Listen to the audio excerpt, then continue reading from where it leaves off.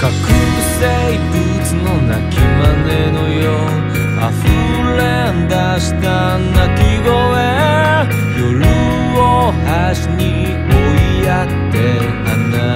そう気が済むまで。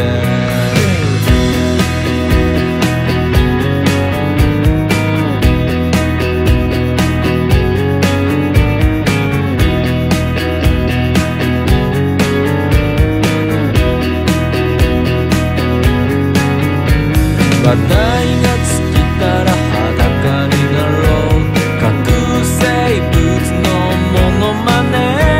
みたいなスタイルで抱き合って壊そう溶け合うまで。街の静けさが生々しくて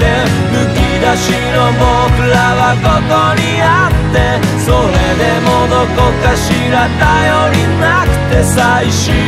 部で濁る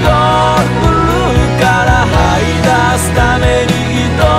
吐いて、その糸で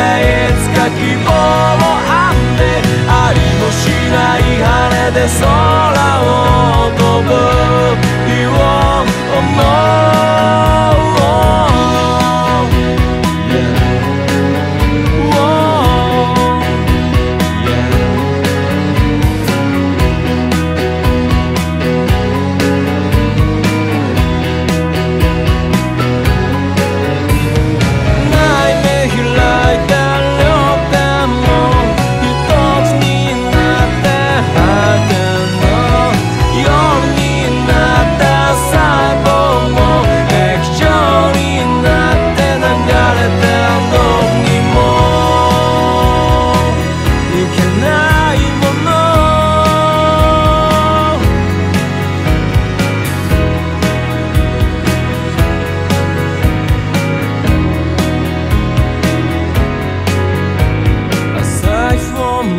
なら歌を綴って夜になるまで、悲しみのありかを二人で折り当てたらお別れだね。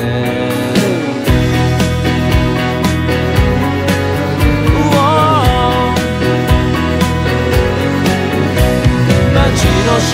けさが生々しくてむき出しの僕らはここにあって、それでもどこかしら頼りなくて最新部